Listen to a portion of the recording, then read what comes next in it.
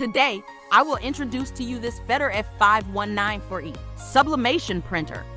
This model comes with 4 pieces of Epson I301 print heads.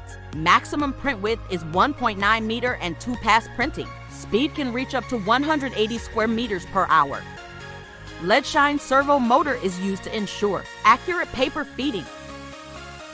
The printer is equipped with imported guide rail to ensure smooth and silent movement of the carriage.